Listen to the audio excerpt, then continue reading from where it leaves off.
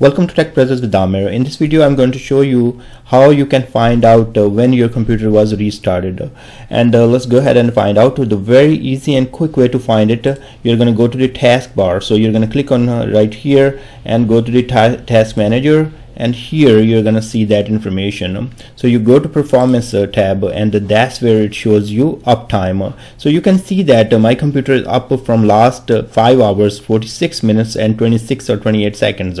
So that's the time will tell you when your computer was restarted last time and how long it has been up. So but if you really want to check that out, like let's say it's up from 5 hours 46 minutes, but what was the exact time, how you can do that? So for that you can go to the CMD here, and you're going to open CMD, and very easy command systeminfo, and then you're going to find a boot. Once you find boot, that will give you the place. Let's see, right here you enter, and it's going to get you that line that tells you exact time when it was booted or when it was started.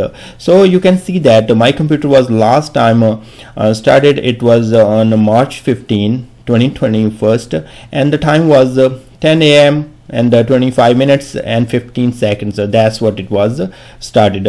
So a couple of ways again. One way, go to task manager and find out from performance. That does not tell you the exact time what it was started, but it tells you the uptime. So you can subtract from the uptime, and you can find out what exactly time it was started. Other way around is you go to CMD, and from CMD you're gonna go ahead and type systeminfo and find boot, and it's gonna show you system boot time.